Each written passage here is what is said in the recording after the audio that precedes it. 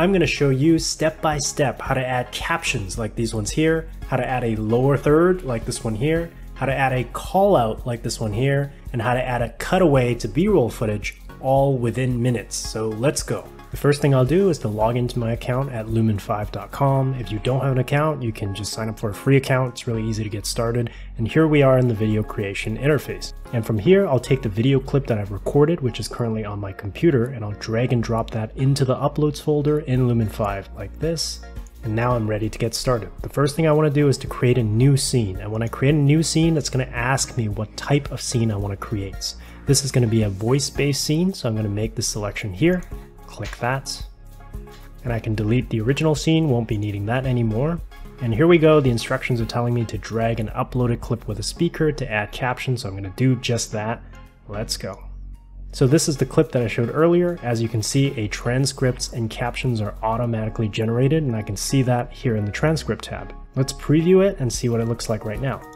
I'm going to show you step by step how to add captions like these ones here, how to add a lower third like this one here, how to add a call out like this one here, and how to add a cutaway to B-roll footage all within minutes. So let's go. As you can see, when I was previewing the video, there's this karaoke style highlight that moves through the transcript so I know where everything is. The first thing you'll notice is that captions are already included in the video just by me uploading it. The toggle is on, I can turn it off. I said I would show you how to add captions, and we're already done that step. And the next step is to add a lower third. Here's how you add visual overlays in Lumen 5. So in the transcripts, I actually want to highlight the area when I want the visual overlay to show up. And you'll see that when I highlight the text, an add option appears. So go ahead and click add. From here, you'll see lots of different visual overlays that I can add. I'm going to select lower third.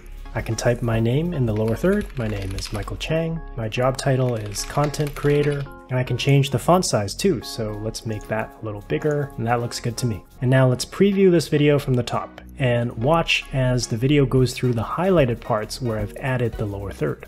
I'm going to show you step by step how to add captions like these ones here, how to add a lower third like this one here, how to add a call out like this one here. So as you hopefully notice, the lower third appeared exactly when my highlight began, and it ends when my highlight stops. So I can use the transcript as a timing mechanism. We can repeat the same steps to add a callout, just like this.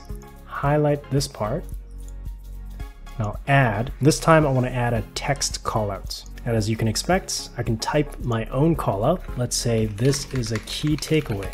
I can reposition this callout to where my fingers are pointing, and that looks great. The next is cutting away to B-roll footage. So same thing, I'm going to highlight the part when I want this to happen, cut away to B-roll footage.